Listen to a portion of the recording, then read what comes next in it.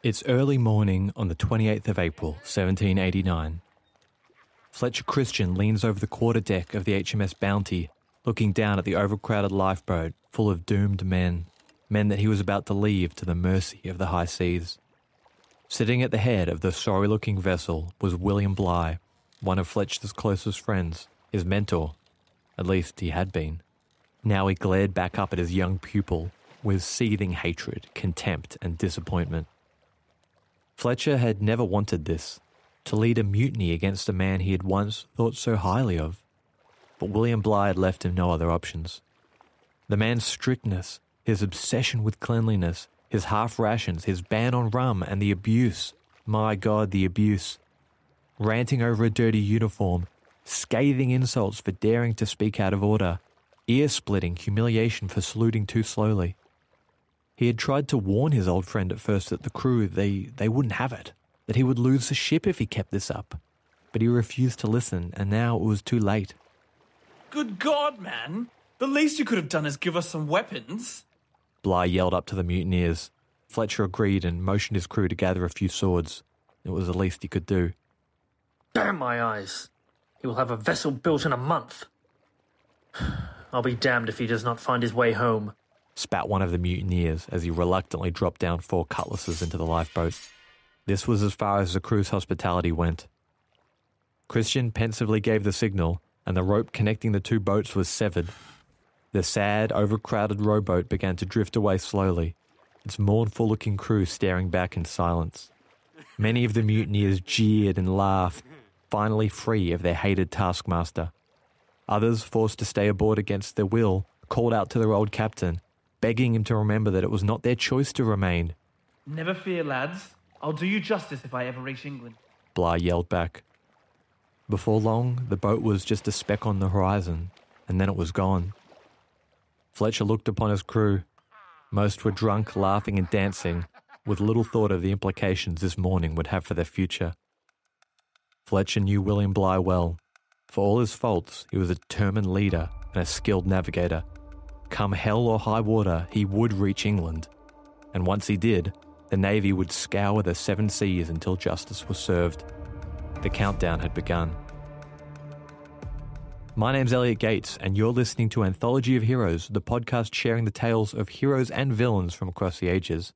And this is the story of Fletcher Christian and the mutiny that created a nation.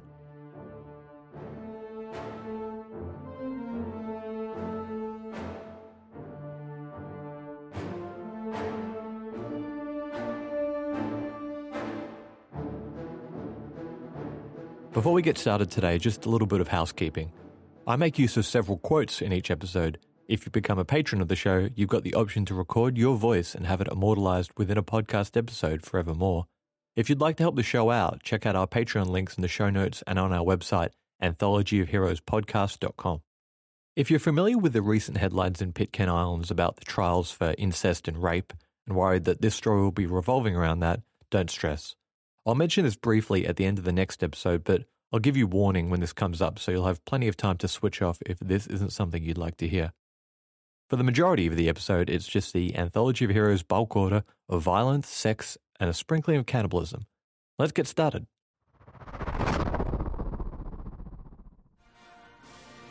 Ambition leads me not only farther than any other man has been before me, but as far as I think it is possible for man to go. These are the words that are attributed to one of the most esteemed British naval pioneers, a guy you might have heard of, Captain James Cook. Cook was the quintessential symbol of the age of exploration, civilization's last great rush to chart the last few islands of the world that had not yet been mapped. Africa, America, and India, they were all old news. By now, almost every inch of them had been added to one of the world powers' colonial territories. But with advances in shipbuilding, navigation, and nutrition, sea convoys could travel much longer distances without the need to return to port. Cook was the first to make contact with the Aboriginal Australians on the island's east coast. He then circumnavigated New Zealand, proving that it was an island. But eventually he met his end in Hawaii. Held in high esteem by the natives, Cook pushed his luck a little too far. After getting into a scrap with some of them about a stolen boat, he tried to arrest their leader, King Kaliopu, hoping to ransom him back in exchange for the boat.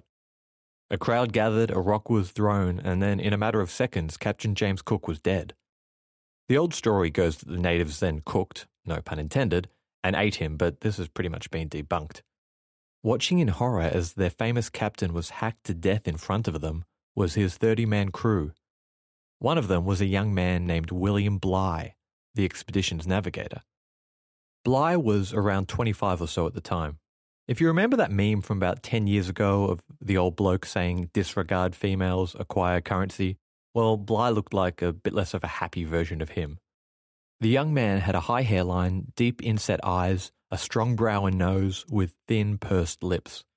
Perhaps it was just a fashion at the time, but he seemed to have styled himself very much after Captain Cook. He likely idolised him, as lots of other young hopefuls did. Cook had been a man of action. If there was something that needed to be done, he hated sitting around, preferring to make a decision based on the information he had at hand. He had a strong sense of duty and placed great importance in the naval command structure. He was quick to anger, but equally quick to calm down. Young William Bligh would go on to embody almost all of these traits down to a T with his own crew later in life. Where the men differed, though, was their upbringing. Cook had risen up from the dirt. He was the mixed-blood, half-Scot son of a labourer. With no formal education, he had opened his own doors with his natural talent, and that alone. Bligh, on the other hand, was minor gentry. He grew up in Plymouth, England, but his family came from a long line of mayors from down in Cornwall.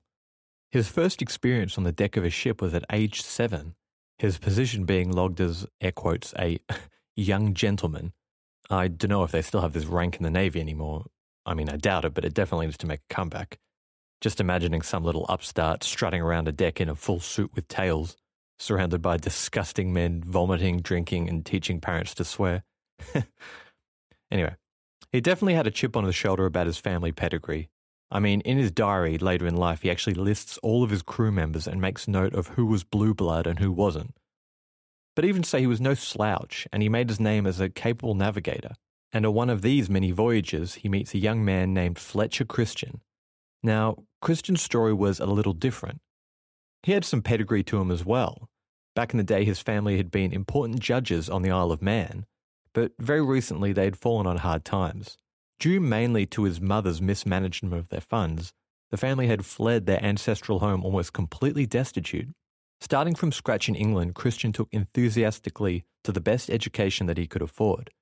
He started in the Navy as a cabin boy, someone who ran errands for others on the ship, before being promoted into a midshipman, a kind of generalist responsible for basic navigation and rigging sails, before being promoted to a master's mate where he supervised other midshipmen. Not a bad turnaround for just over 2 years on the waves. Fletcher Christian had a kind of charismatic charm that didn't come naturally to Bligh. Bligh demanded respect from his achievements and rank, but Christian earned it through his personality. In modern screenplays, he's portrayed as a bit of a dandy. Handsome, youthful, dark and lean, he's usually shown with a ponytail, rolled up sleeves, and perhaps an earring or two. I'll check a few Hollywood interpretations of him and Bligh on our website and Patreon. Bligh, who was 10 years and several ranks senior to Christian, noticed the young man worked hard and seemed determined to learn and advance himself, which impressed him. While Christian saw in Bligh a mentor, someone whose company he enjoyed, but also a man connected to the higher society Christian hoped to rejoin, the two became friends, a union that would have lifelong consequences for the both of them. After a lull in work, both Bligh and Christian found themselves at half pay, virtually shorebound waiting for something to come up. In late 1787, they got their break. Bligh was approached with a rather unusual mission. He was to transport breadfruit from the island of Tahiti in the Pacific Ocean to the West Indies in the Caribbean Sea. Breadfruit is a type of fruit about the size of a football, part of the jackfruit or mulberry family. It grew natively on the islands of Polynesia and Micronesia and took its name from the texture of the flesh, that of fresh bread. Yeah, okay, but why were they transporting it?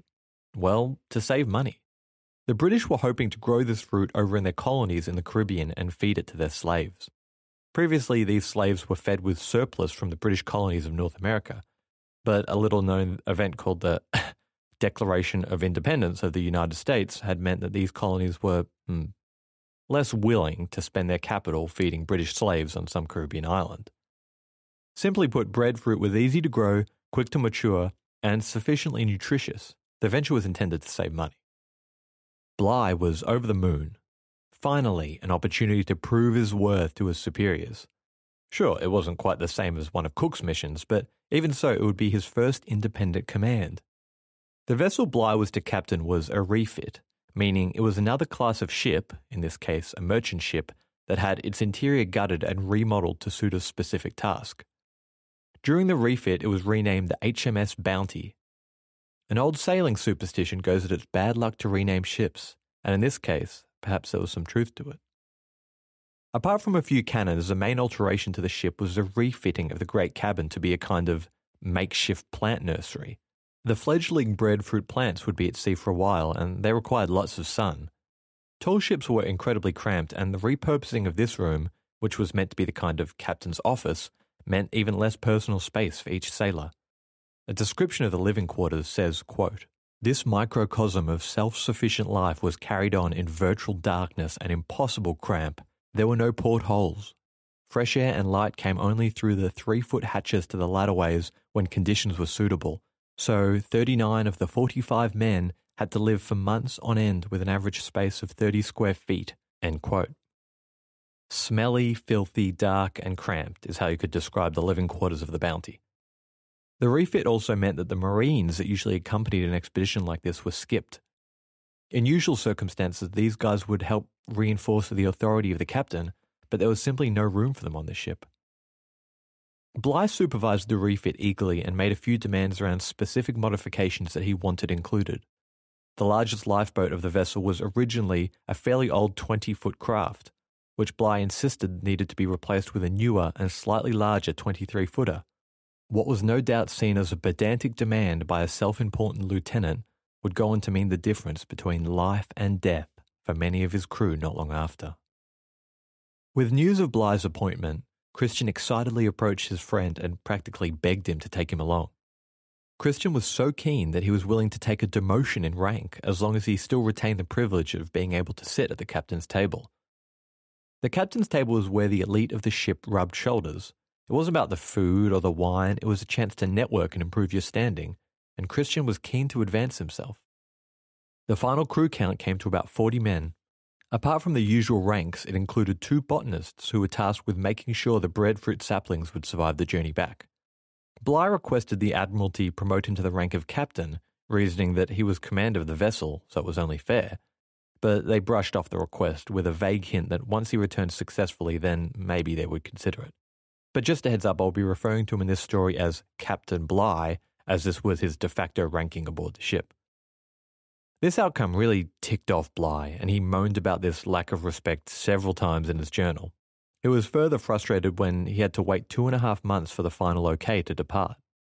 By the time the HMS Bounty left port, it was late December, and the favourable winds he had hoped to catch had long passed, meaning crossing the Atlantic Ocean would be choppier with stronger currents. Before he left, he wrote to his uncle snidely, quote, "Had Lord Howe sweetened this difficult task by giving me promotion, I should have been satisfied." End quote. After a brief stop at the Canary Islands, the voyage made its way to the southern point of modern-day Chile. Bligh, for all his faults, did genuinely seem to lead as fairly as he could. In some modern reenactments, he's painted as this kind of mean, cruel taskmaster, but especially at this stage of the journey, by all accounts, this just wasn't true. His relationship with the crew at this point was at least amicable. Instead of splitting shifts into 2 12-hour intervals, which was the naval standard, he split them into thirds, which meant every sailor got a little bit more rest between working.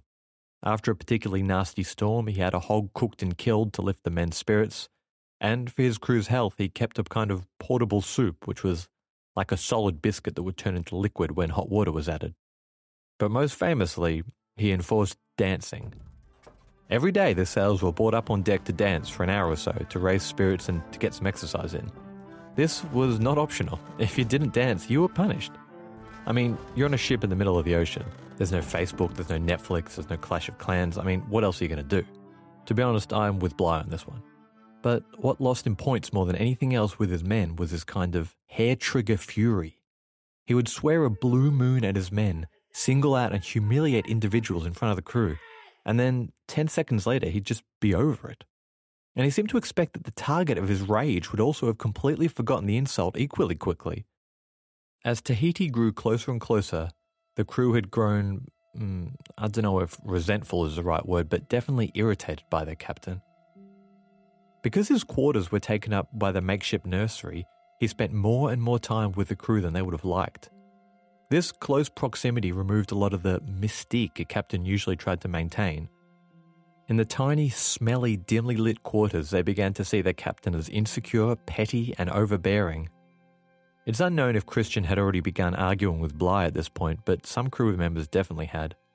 There's a record of a few of them rejecting the captain's invitations to eat with him in his quarters. What should have been seen as a privilege and an honour was a burden that no one wanted to bear. As the tropical paradise finally appeared on the horizon, Bligh demanded an inspection of the genitals of all men. He was wanting to check for any signs of sexually transmitted infections, aware of the kind of monkey business that would take place once they docked. The crew reluctantly dropped their breeches and counted down the seconds until they could be rid of their tyrannical captain.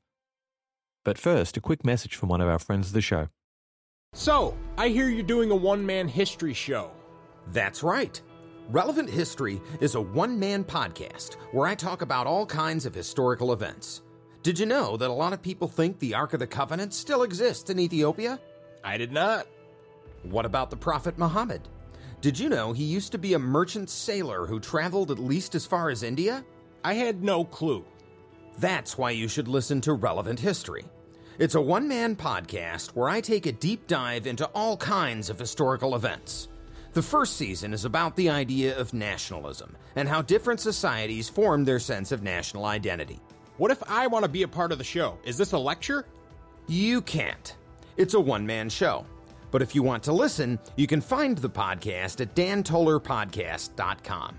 That's Dan, T-O-L-E-R podcast.com. Or you can search for Relevant History on any major streaming platform. I like that. Well, it had taken 10 months. 10 months of stinking darkness, 10 months of maggot-filled biscuits, 10 months of boredom, 10 months of Captain Bligh. But they had made it. Tahiti. Tahiti is located pretty much smack bang between Australia and South America. It had become a kind of common landfall for British sailors, mainly because of the friendly natives. Almost all other islands in the area had natives who were cautious at best and ferocious at worst with white foreigners. It was Captain Cook who had first visited Tahiti and developed open relations with its rulers. The relationships weren't one-sided either.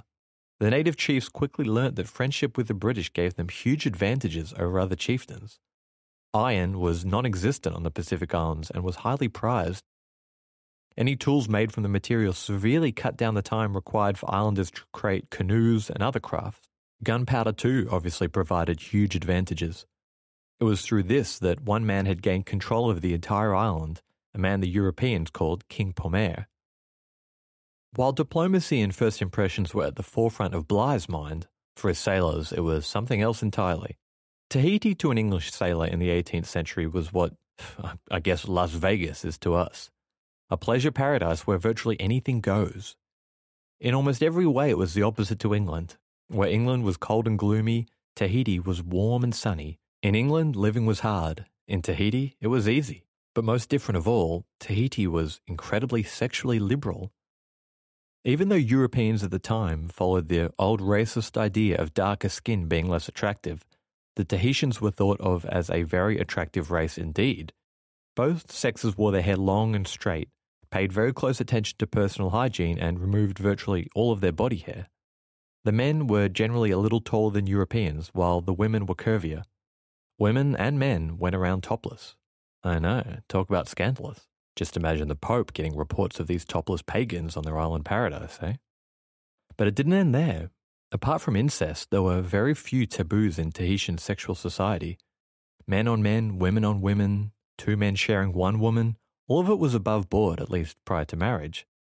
Sex just wasn't seen as this private, shameful thing. It was something that everyone acknowledged openly and sometimes performed openly.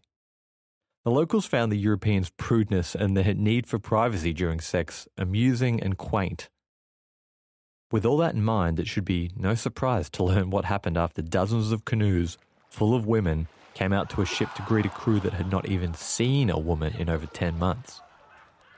Despite buzzkill Bligh attempting to anchor further out in the harbour to dissuade his guests, within a few minutes the vessel had turned into a kind of floating brothel.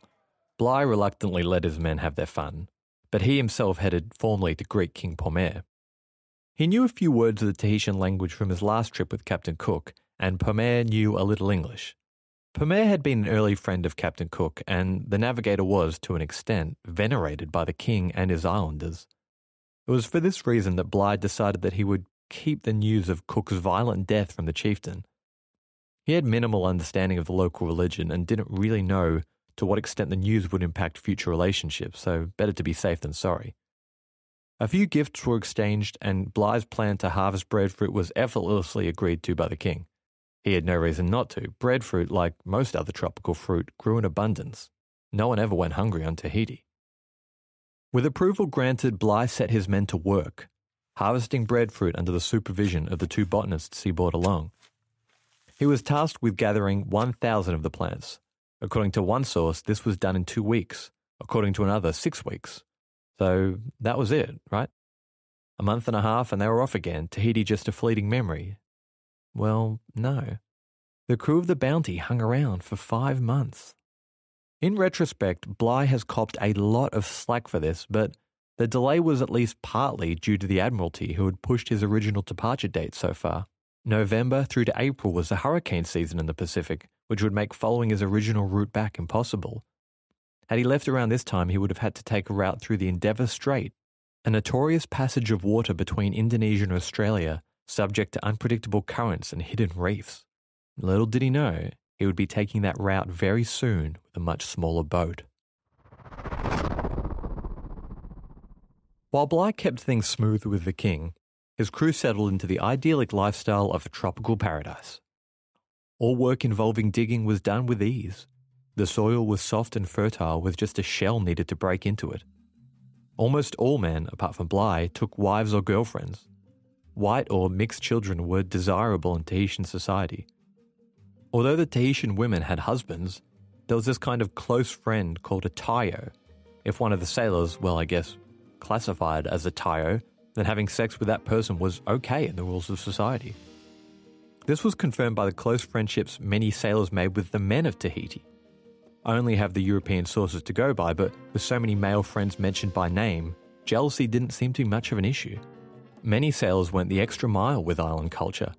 They learned a good deal of the language and tattooed themselves in the Tahitian style, the most common of which was a kind of black trunks that were painted across the buttocks and upper thigh. Christian was one of the first to have tried this out, and others soon followed.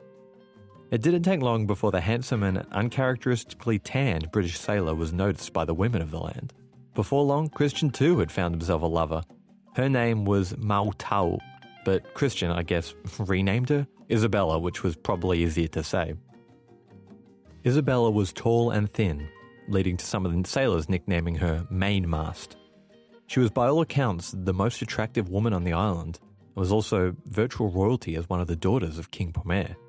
This shows how others viewed Christian, whose charm clearly worked on the Tahitians as much as the other sailors. Christian, like most of the crew, had kept his distance from the captain once on shore. Bligh's diaries make no mention of any specific conflicts, but things had clearly remained tense since their arrival, if not soured even further. There are a few scant rumours that Bligh and Christian had been lovers aboard the Bounty, but these accusations seem to be based solely upon Bligh not taking a Tahitian woman once he arrived. And even putting that aside, the ship was packed to the brim. If they were going to sneak off for a rendezvous in secret, where were they going to go? As the day of departure from their island paradise beckoned nearer, 3 men deserted, taking with them a lifeboat and weapons. The desertion took place at night, and it's unclear whether the sentry fell asleep or deliberately turned a blind eye. Once they were caught, Bligh had the men flogged and clamped in irons. A fairly light punishment, as in the British Navy, the punishment for desertion was death. Finally, though, the day came. The crew of the Bounty waved goodbye to their generous hosts, leaving them with many gifts, stories, and, well, unborn children, I guess. It would have been a bittersweet farewell, not just due to the relationships, but the climate, the easy living. The last time Bligh had visited was 10 or 15 years ago, so for many of the men, they understood that this was a once-in-a-lifetime holiday. Once they were back on board, their captain really cracked down. Much like his outbursts of anger that he expected his men to forget about as quickly as he did, he seems to have assumed that as soon as the men stepped foot on the Bounty that the iron discipline of the British Navy would immediately return to them. That's just how Bligh was, a very by-the-book type of leader. But the 5 months on shore had merely frozen the resentment of the crew rather than melting it away, and once they were back out sea, the tension began to rise almost immediately. There seems to be a bit of projecting his guilt on Bligh's part. Perhaps he felt that in retrospect he had spent too long on the island and allowed discipline to become too lax. Or perhaps he had grown resentful of his crew. Peppered with Polynesian tattoos and a lovely mahogany tan, they looked much less like Royal British sailors than they did when they arrived. Whatever his reason, he worked them hard. There was little rest as he barked orders to hoist and unhoist sails, scrub the decks, prepare for battle, and everything in between. In his defence, this could have been his way of preparing the crew for potentially rough weather they were likely to come across, but it was unwise to begin the back-breaking work so abruptly. The men had gone from relaxing with a Tahitian wife on the beach sipping coconut water as they listened to the waves to lugging sails and cargo from one side of the ship to the other, with Bligh screaming abuse at them as they did so. With the great cabin now full of breadfruit, there was precious little space for refuge from his tirades. Trevor Loomis, author of Life and Death in Eden, says, quote, "The confined nature of the vessel meant he was increasingly perceived and judged through his qualities as a man," end quote. With each passing day, the crew thought of Bligh less as their military superior and more as an insecure and unpopular little man, a tyrant who, in the middle of the ocean, was only as powerful as others believed him to be.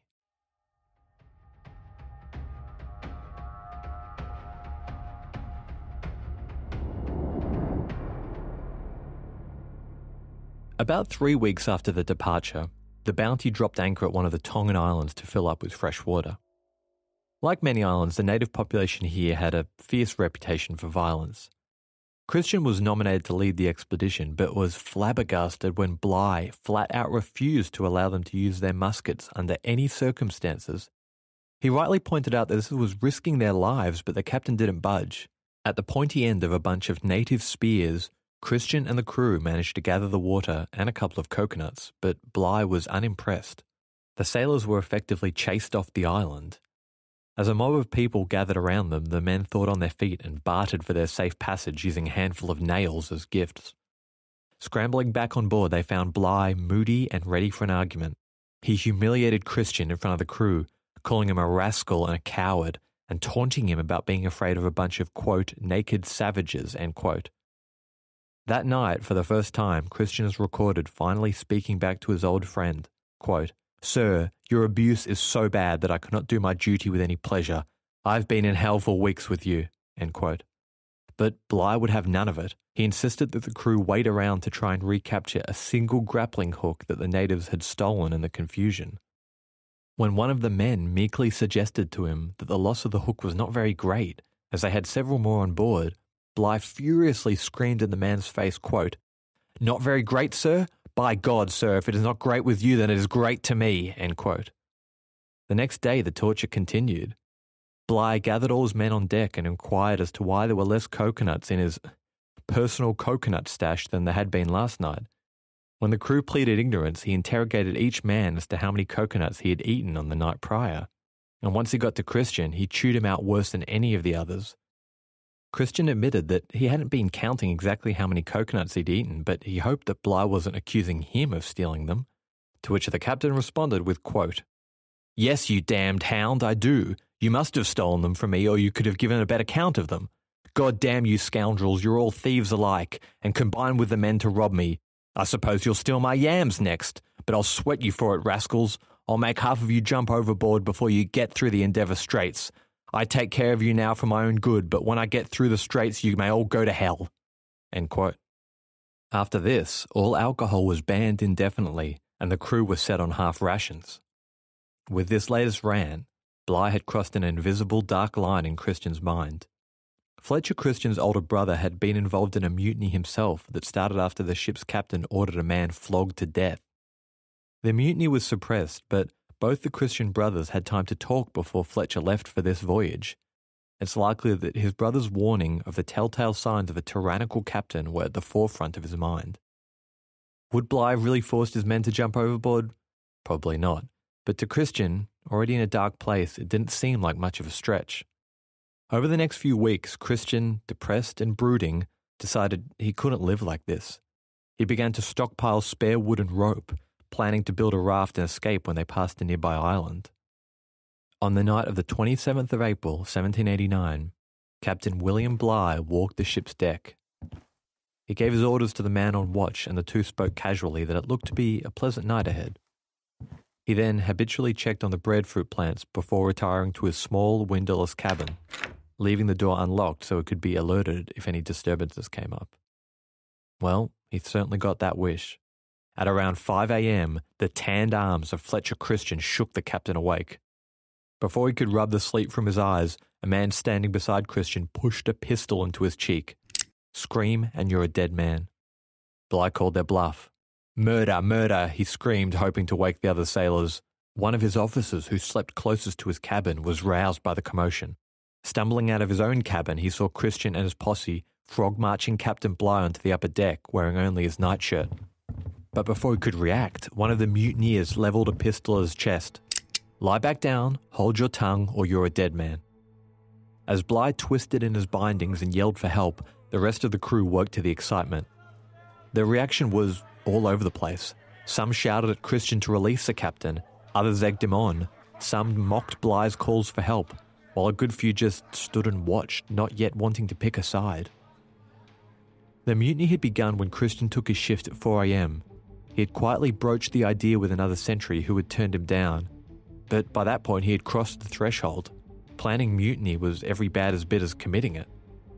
Rousing a few friends who knew would be down for the cause, Christian was encouraged to go through with it, insisting that virtually the whole crew was on board with him. As Bligh screamed bloody murder and ordered men by name to come to his aid, battle lines were drawn. Roughly half the crew stood with Bligh, half with Christian, much less than Christian had expected. Bligh and his loyalists were loaded down into a small rowing boat. Once that proved unseaworthy, they were loaded into another one. But soon this one proved too small, as so many of the crew now wished to leave with the captain. Despite pressure from the other mutineers to just shoot Bligh, Christian relented and again loaded the loyalists into the 23-foot boat Bligh had specifically requested during the ship's refit.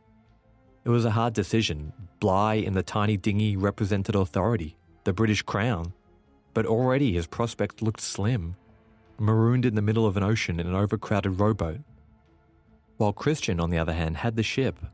If one was to stay aboard voluntarily, though, it was an extremely uncertain future. Their old lives would be forfeit. They could never again show their face in England or in any of her colonies under pain of death. As Christian meted out the loyalists into the lifeboat, it soon became clear that the vessel could not hold them all. Even with the current lot, it was dangerously full, sitting too close to the waterline. Meanwhile, Bligh continued bellowing demands and shouting about how unjust the whole ordeal was. When this failed to help his position, he whispered to the man holding his bindings to assist him. His jailer fed him a small citrus fruit to soothe his throat, which had become hoarse from yelling, but refused to release him. As the lifeboat was finally lowered down into the water, the ex-captain was unceremoniously shoved down into it. Many loyalists needed to stay behind, either due to the space limitations or because the mutineers decided their skills were required to keep operating the boat. Bligh, now realizing the inevitability of the mutiny, appealed to his old friend for extra supplies, weapons, and navigational equipment, begging him to think of his wife and his family. Christian coolly responded, quote, "It's too late, Captain Bligh. You should have thought of them before this moment," end quote. The mutineer's patience was already on thin ice. As Christian looked to source a few extra supplies for his old friend, one man growled at him, quote, "I'll be damned if he does not find his way home if he gets anything more with him," end quote. Another man agreed, quote, "Damn my eyes, he will have a vessel built within a month," end quote. Despite their protests, Christian threw down a few canisters of water, some food, and eventually a few swords. The rope tethering the two ships was cut, and as the boats began to drift apart, a few loyalists left aboard yelled out to Bligh to remember that they had not remained on board of their own free will. As the overcrowded dinghy began to recede into the distance, the ever-defiant captain yelled back, quote, "Never fear, lads, I'll do you justice if I ever reach England," end quote. And then, everything was quiet again. The only sounds now were the waves gently lapping at the ship's keel. And that is where I leave you this week, my friends. But don't worry, much to Christian's annoyance, this would not be the last time you nor he would hear about dear old Captain Bligh. Nothing lit a fire under William Bligh like insubordination. His singular goal was to see justice delivered to the men who had betrayed him. Fletcher Christian, 24 men, and a boat full of breadfruit would need to evade the largest empire on earth. The reach of King George was vast, but surely, somewhere in the unending ocean, they could find refuge. The countdown had begun.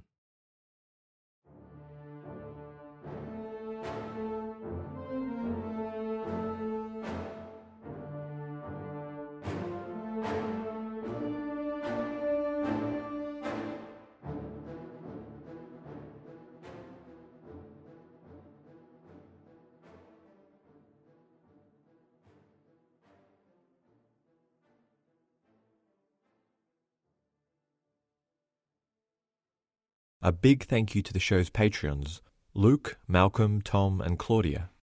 A lot of people don't realize it, but this is a one-man show, so there's quite a bit of time that goes into producing it. I love sharing these stories, and it means a ton knowing that there's people out there who are really enjoying them. You guys help me keep the costs down for things like web hosting, sound libraries, books, and stuff like that. If you're not a patron already, we've got some cool rewards up, like having the option to read out some quotes I use in the show. If you want to have a look, tap the link in our bio.